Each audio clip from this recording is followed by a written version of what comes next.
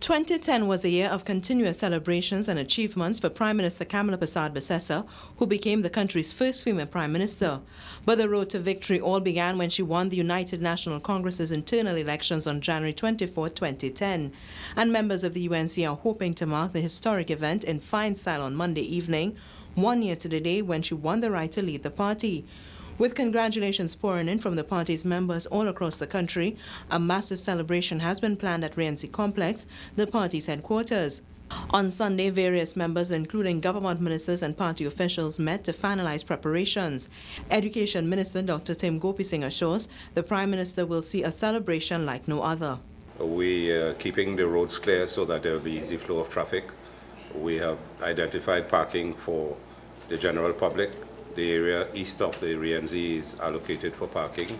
Lighting will be proper, secured. The entertainment is on board already. And the program and the agenda have been set. In fact, Science and Tertiary Education Minister Faz Al-Karam says the celebrations will begin from as early as 6 o'clock on Monday morning. We want to also alert persons to look out tomorrow morning from 7 a.m.